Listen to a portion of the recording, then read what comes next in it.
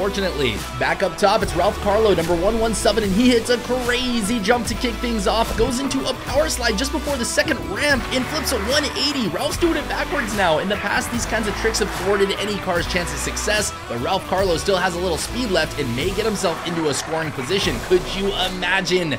My goodness, he's still rolling out, passes some cars there. Is he gonna? He passes the checkered flag, finally coming to rest at the 13th position. That seals his deal on his entry into round 2. Amazing.